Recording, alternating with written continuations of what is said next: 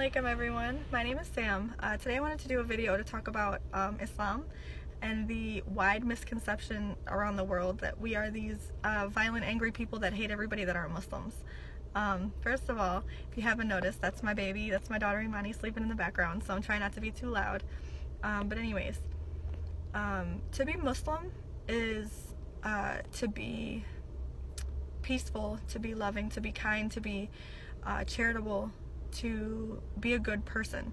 When practiced right, when following Islam the way that it's meant to be, Muslims are not bad people. For example, when we greet each other, we say Assalamu alaikum, which translated to English means blessings and peace be upon you. So literally at the start of every conversation, when we enter a room, when we answer the phone, we say Assalamu alaikum, alaikum salam, and that's, returning the blessings to the other person was the response that I just said. So, our first initial reaction when coming across another human being is to wish peace on them. So, just pay attention to that. And then also we have 5 pillars in Islam. It's like the groundwork, the makeup of the religion, the base. So you've got 5 things that we prioritize. Okay, first of all, prayer. Shahada, which is when you say, you have a declaration of, I only believe in the one creator and that Prophet Muhammad is the final messenger. And then we have Hajj to Mecca, which is the pilgrimage to Mecca. We have fasting. We have charity. Wait, what did I say already? We've got prayer, we've got charity, we've got fasting, we've got shahada, and we've got hajj. Okay, so that's all 5. But I wanted you guys to do a little more research and learn why that those are, the 5 pillars. But just think about it for a second. If we were terrible, terrible people and we hated everybody, why would one of our top 5 priorities in life be charity? And it's not just for Muslims. It's charity, period. There are different types of charity, but we prioritize it. If you have enough, you give back. If you have a neighbor that is hungry and they knock on your door and they need food, Islam says if there's enough for one, there's enough for 2. And it does not matter if this person is a Muslim or a Christian or a Jew or atheist, whatever. It's irrelevant. If they're a person and they need you and you can help, you should help. And that's what Islam says. Also, keep in mind that Islam says that Christian and Jews are our brothers and sisters of the book. We have the one core belief and value in our religion, which is that there is one creator. There is only one creator. Now, I will say that we use different terms and different names, but the concept itself is the same. There is only one. So you may say God, but I say Allah. That's just the translation, because Christian Arabs say Allah, just like me.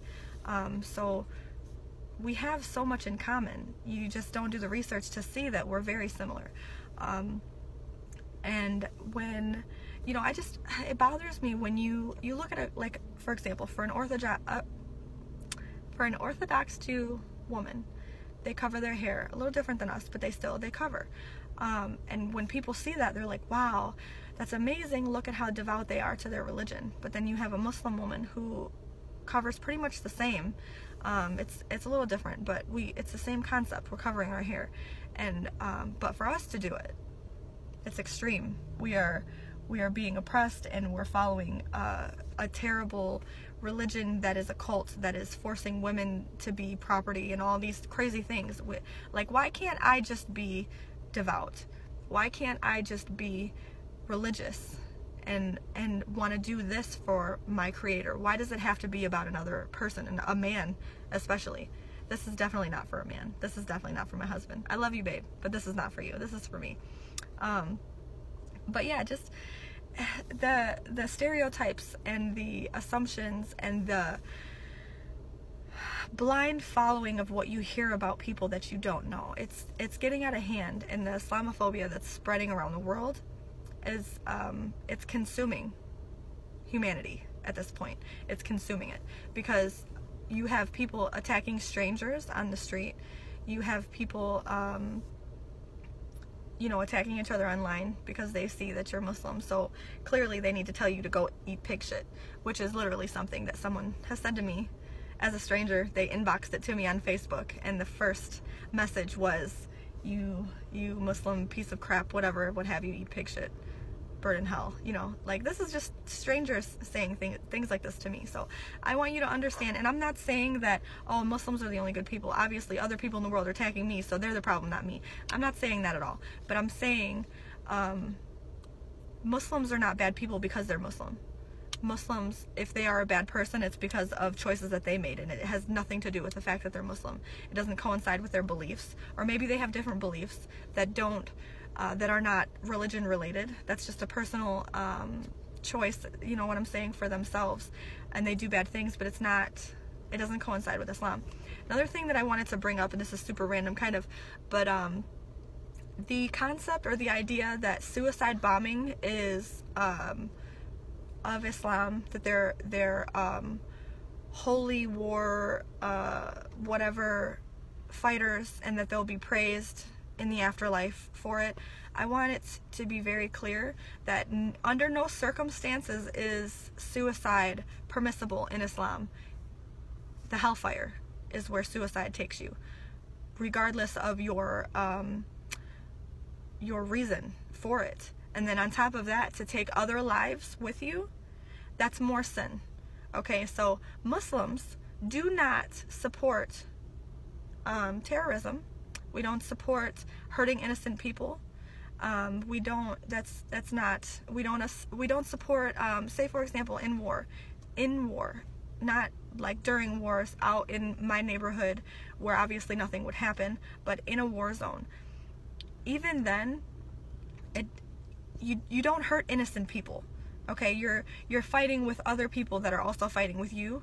That is war. But Islam does not say that it's okay to attack the women and the children. They're innocent. It even said there are rules so strict in Islam when it comes to war that it even says that you will be taking sin to destroy a tree in your efforts to win a war by taking down these trees. That is sin. That's how serious Islam takes violence. So I want everybody to do some research, look into it a little bit, and I'm going to end this with a quote that I love very much from Islam. It says something along the lines of, to take one innocent life, to kill one innocent man is to kill all of mankind, but to save one innocent life is to save all of mankind. And that is what being Muslim is about.